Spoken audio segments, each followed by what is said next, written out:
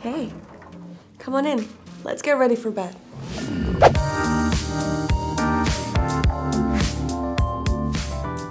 Well, hello, welcome to my bathroom. So the first thing I usually do is that I let my hair down. Which is gonna take a while because I got like 1,000 pins in there. But bear with me, okay? Well, in the meantime, let me tell you how my night went. I went on the date with this gorgeous boy. His name is Dylan. Alright, just gonna put it up in a little bun. First step is, I always start with the hardest, the strongest makeup, which is the eye. I'm using my Perfection Eye Makeup Remover by Giorgio Armani. So I love this makeup remover because it's super oily, not super oily, but like the perfect amount. And it makes it easier to remove all the hard makeup like black eyeliner, or in this case, my mascara. You see, it's already gone on the top. It's so easy. Before I would always just like rub my eye, and they told me that it's actually not good and I should be gentle. Even though it's faster when you rub it, you gotta just like soak it a little bit and then wipe it off. And then it's much better for your eyes. You don't pull it too much so it doesn't get wrinkly. You don't get wrinkles that fast. My mom told me not to like pull my eyes so much because then I stretch the skin. And since then I'm very careful, even when people are not watching, I promise. I always remove my makeup before going to bed. Even when I'm really tired and like just had a long flight or really just want to get in a hot bath or just want to jump into bed, I always remove my makeup first. Because if you're not wearing makeup, your skin can breathe during the night and can rest, and you're gonna have gorgeous skin. Next step is that I'm gonna use this oily foaming cleanser all over my face to remove all the foundation and make sure my skin is as clean as it can be. Get some water.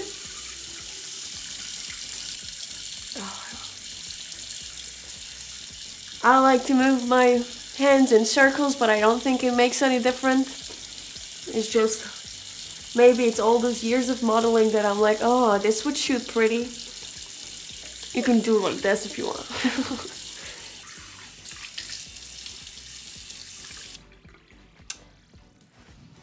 That took up the majority of the makeup.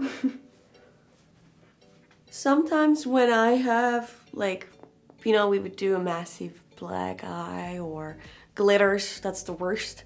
It could take like hours to actually remove it because like your eyes are one of your most sensitive part of your body. I think, maybe it's just my eyes, but you can see even now it's a little red. Now that my makeup is off, before I get into the cream, I like to use this, I can never pronounce this, Acqua Pantelleria, which is kind of like a primer for your facial cream. Super easy, just do like that. You tap it onto your skin. It's very calming and it smells amazing. Good friend and makeup artist also told me to always put the cream down to your neck. So you age the same way, your face and your neck, which makes sense, I guess. This is my favorite cream for the night because it has a very light texture and I really don't like to go to bed with a greasy skin. Like if you would leave the makeup on or like put oil on, I feel like you would get pimples, which as you can see I don't have at all. Not even, this is not a pimple. So I'm using Crema Nera by Giorgio Armani. It's the Supreme Reviving Cream. I'll just massage it into my face. Ooh. With a little help. This one. This feels so good before going to bed. It's like a little facial massage. I usually use this more in the morning because it helps you with like to depuff if you had a long flight and brings out your cheekbones and your jawline, and it feels great. Sometimes I like put it in the freezer and like ice it, so then it's ice cold and it's even like it's even better, like works even better, yeah. that should be it for my face. Oh, one very important thing. I'm a lip balm addict.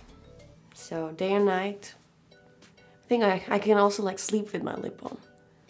I put a lot.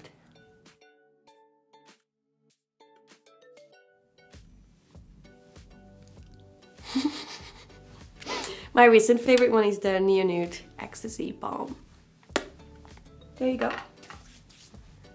And I guess that's my nighttime routine. Now it's time to sleep. Thank you for watching.